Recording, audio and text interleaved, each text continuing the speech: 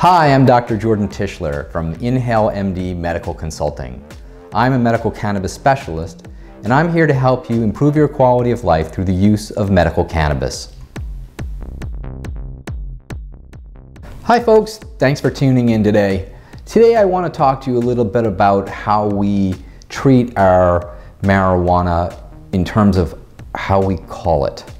And you know, I've given a lot of thought to this, and there are a billion names for cannabis, right? We all know pot, weed, dope.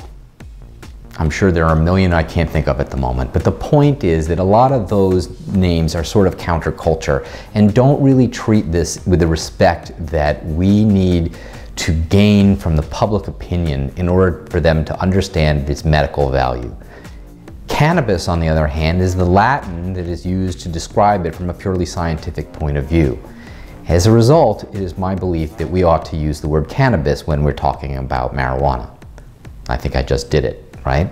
So obviously we all slip up and call it weed, but I think that in general, I'd like it if you would take it to heart and consider calling it cannabis.